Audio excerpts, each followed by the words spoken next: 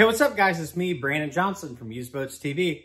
Now, as you know, I went to work for myself. We started our own boat dealership. We have a trailer business here, and we have our custom boating supplies. Well, I just got a call from a friend of mine that's a boat broker in the area, wants me in a bit of trade. So as I go check out this boat, I'm going to take you guys with me to kind of show you how I would look at a boat in terms of what I would look at to buy it. And I'm going to show it to you because if it's nice, we're going to buy it and sell it. We'll be back in 30 seconds.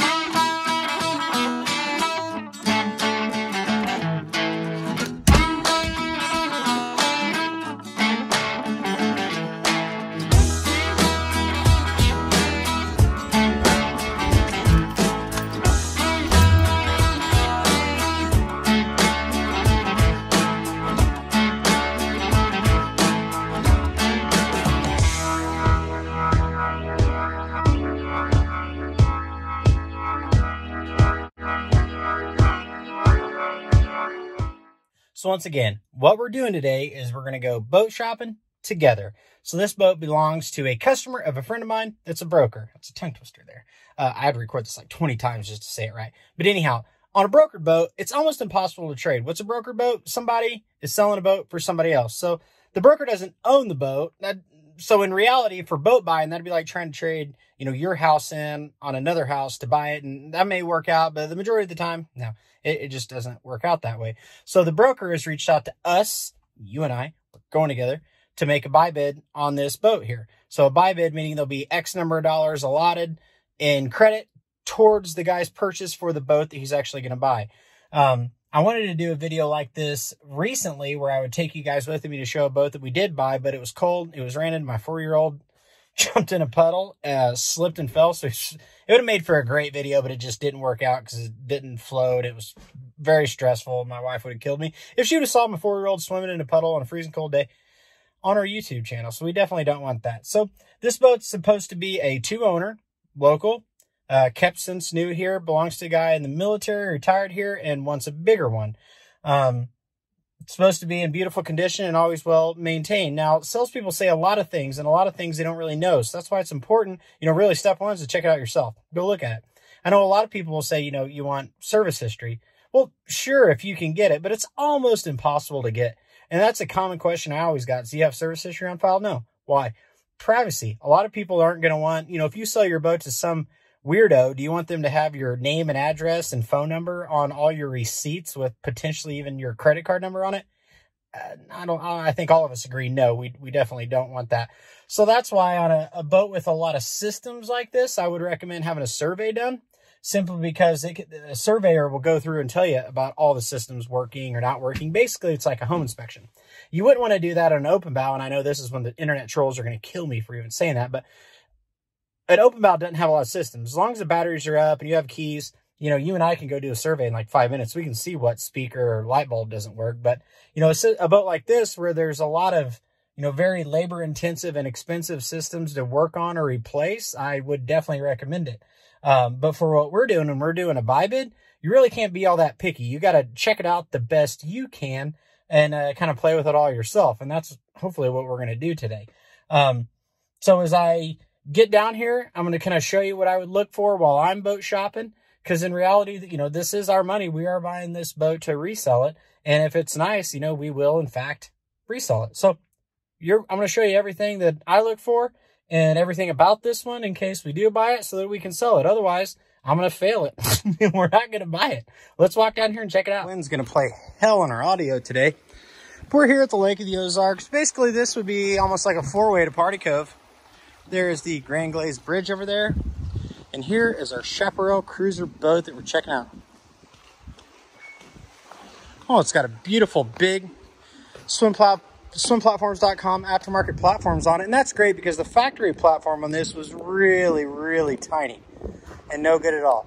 So the boat could use a buff and wax, but it's always hard to see, like on a day like this when it's real dreary out, just how shiny the boat can be. It looks like the top cap has a good shine to it. So one thing I always look at, obviously, is the gel coat, but also look at the rub rail. If the rub rail is just really beat to hell, you got to wonder why. Why is the rub rail beat to heck? Because the guy was a bad driver? And that depends on, what area of the country you're kind of looking into. Like on our lake, there's a bar or restaurant every few miles. I mean, just right over there, there's a great big one. There's another great big one back in there. If the boat comes from a lake where there's nowhere to really dock or tie up, then the rub rail should be in good shape. But the rub rail appears to be pretty decent, so that leads me to believe the guy was a decent boat driver. And the platform's not smashed in, which tells me they're careful. Platform was popped out like that, but that just pops back in with a flathead screwdriver. So our logos are a little rough on that other side. This side must have set in the sun because it's more oxidized. Once again, that'll just buff out. Scratches and scuffs, scrapes, stuff that's ugly. Look for weird, funky circles in the gel coat. You know, something that was fixed poorly. Things like that. The bottom paint appears to be in good shape. I do wish that the boat was out of the water so we could really check that out, because something that's important for cruisers, if they let the bottom paint go for a long time, you can get blisters. Just like, you know, when we get burnt, basically to blister and through the gel coat, not having a scratch fixed or something or anything, and then water gets in there. Now we know for sure it's 200 boat. You can damn near see where the old name was. Let's go ahead and climb aboard here. So the canvas all appears to be in decent shape. You know, a big thing on cruisers is what is it missing too, because it's hard to find parts for stuff, you know, like a bimini top, covers, and that's very expensive to have made aftermarket. If it's already on there, we don't have to pay to find it. I'm going to go ahead and uncover this, and I'll be all right. It's uncovered now, and really and truly, I have not looked at this boat yet, so we're actually getting in it together for the first time. The vinyl appears to be in great shape. This is something that's kind of nice to point out too. The original owner's manual. Someone cared enough to keep everything together. This boat's like a 97. That's very, very impressive. I wonder if I can see the whole ID number. Remember, if the boat's like pretty much newer than a 70s, the last two digits of the whole number is the year. And right there, 97. I'm sure you couldn't see that. Right back here, we got a little shower. So back to kind of what I look for, stretch cracks. And we got a few little ones here, got some here, but there's nothing we can do about that. It's just in the gel coat. It's, you know, not structural. If it was structural, it'd be split open. Coming back here. So this is nice. This back seat folds out of here. I'm not going to do it all the way because I want to show you the motors. But, so there's a leg that kicks out. And that's in nice shape. That gives you a lot of room back here, a lot of seating, which is something you struggle with in a cruiser. Captain seat's nice. It's got the arch rear facing. Taking a look at the helm. Now, this is something I always look really hard at, because vinyl you can replace, you can fix, you can clean. Gel coat you can, you know, wax, polish, you can clean. Helms, shifter housings, that stuff's hard. See, that's in really nice shape. We can read all our buttons and switches. Our helm looks amazing, and this all seems to be original. Always look for different colored indicators, or, you know, if these are cracked out, the screws and the helm panels looks like it's been taken apart and put back together a bunch of times, then you got to think, well, have the gauges been replaced? These are definitely original. It's only got 254.5 and 254.2 hours. That's incredible. Nice non-glaring helm. Another thing I always look for on big boats is see if there was ever any like major. My wife called me. But everything in the cockpit looks great. I don't see anything funky in here. Coming down to the cabin, first thing, take a deep breath. Breathe in. This boat actually smells phenomenal. So in a cruiser, look down at the carpet, and it is beautiful. Also look up at the headliner, because it is extremely expensive. I mean, to the point of don't even buy it if the headliner's junk, and that is important to you to have one that's nice. I don't see water stains around any of the windows. This is nice because it has the bow sun pad that goes up on top. We're rocking a little bit here. It's got the ultra leather, which is great. See, the floral print really shows its age. But privacy curtain for the master. It's got screens on the windows. And here's our main distribution panel. Look at that kick-ass TV. That's awesome. I know it's dark. I'm sorry, guys. We have all of our DC systems. That's direct current from the battery. Down here, we got our generator and shore power. So this is how we kind of control it. All right. So looking at the little dinette, you know, everything's nice in here. It's got a refrigerator. It's got a stove top back here. Oh, we got going to the mid cabin. It's super dark. Looks like there's some filler cushions, some sweet mirrors. I imagine those cushions make this into a bigger secondary bed. Taking a look at the head. Always take a deep breath.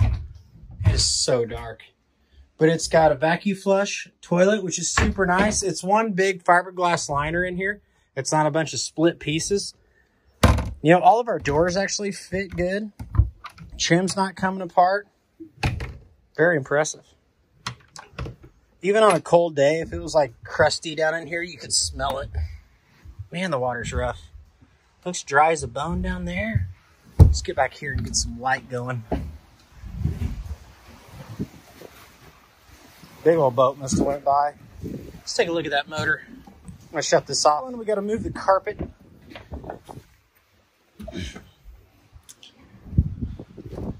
Oh yeah, it looks great in there. So I always look at the manifolds, see if they're crusty, rusty, ugly. Anything funky in here, something, you know, that's just out of place. Look at your pulleys. There's no rust or anything on there. Now, a boat like this, it's always been kept in the water. It will be a little nastier in the bilge because it was always maintained in the water. So you can spill something, but it actually looks pretty good. Here's our generator.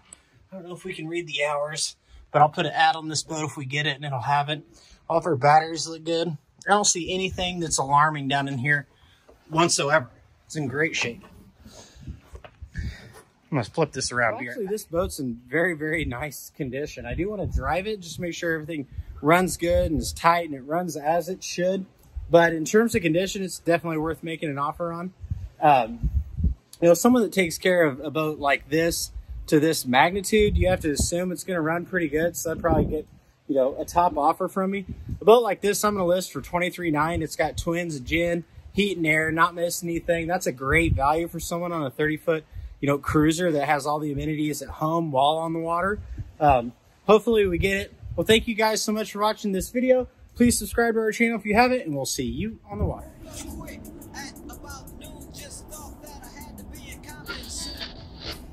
Just a good old boy.